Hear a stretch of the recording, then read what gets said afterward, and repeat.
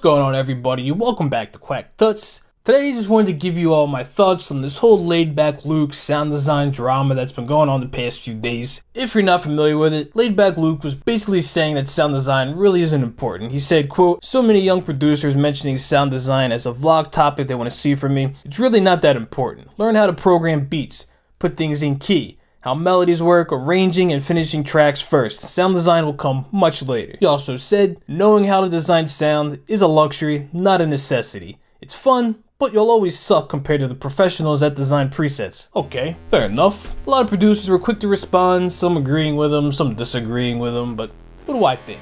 Well, as someone who runs a channel dedicated to showing people sound design, and someone who's put more time into learning sound design than any other aspect of music production, for the most part, I agree with him. Now, having said that, I do think he could have worded that better. Saying that you will always suck compared to preset creators is just complete bullshit. When I first got into sound design, I was complete trash, as most people probably are. I couldn't make anything. Couldn't make a lead, a pluck, especially not dubstep sounds. Forget about that. I couldn't make anything. So what did I do? I watched every single tutorial I could, and I bought a ton of preset packs. I reverse engineered those presets, learned the techniques that professionals that know what they're doing, learn how they made these sounds, what techniques work, how to go about crafting these sounds.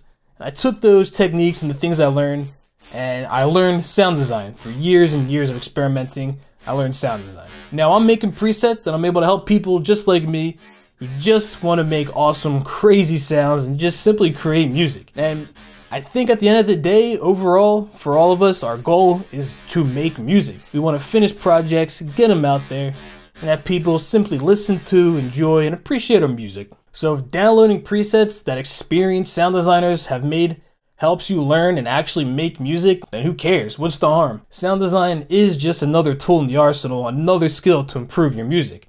There are a lot more important aspects of music production than sound design. Now, I did say I mostly agree with him. There are a few ways in which I strongly disagree. I think sound design is much more important to some genres over others. The obvious example here being dubstep, and bass music in general. In my opinion, when it comes to bass music, like dubstep, this includes rhythm because rhythm is dubstep, drum and bass, neuro, all that stuff. When it comes to these genres, sound design is what really sets you apart and makes you stand out as a producer. Think of Noisia, AU5, Kill the Noise, Hootie Good, Olasile. These are just some producers that are very successful and largely in part, in my opinion, to their sound design. When you hear a song by any of these artists, you instantly know it's them, and that's because of their unique and mind-blowing sound design. So again, definitely depends on the genre. Now when it comes to music like Laidback Luke is making, I do think sound design is not very important. What's important there is knowing how to craft a song and a melody and a groove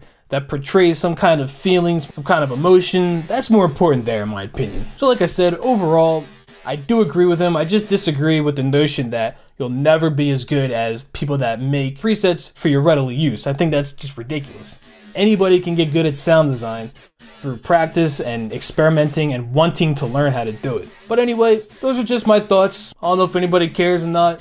I just thought I'd make a video about it. I thought this definitely relates to this channel, so making a video about it would definitely be relative, so whatever. What do I know? Anyway, hit that subscribe button if you like. That'd be pretty cool. But I'll see you guys Sunday with a fresh tutorial on a pretty nasty serum bass. See you later.